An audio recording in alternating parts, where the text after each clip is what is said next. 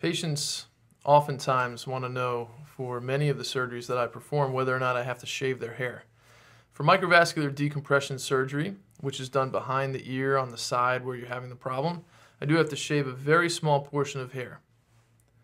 Right behind your ear. It's a very small area. For people with longer hair, the hair above it and around it usually covers it up. It's a very small spot because I just put on a very small bandage there, and in order for it to stick and stay clean, there has to be just a small amount of skin available for the bandage to stick.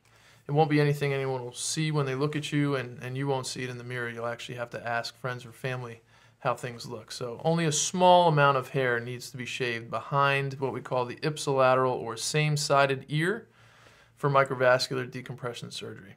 Hopefully this clarified that question for you. If you have any other questions, please check out our website. And if we don't answer them there, just send your request in and we'll make a short video for you.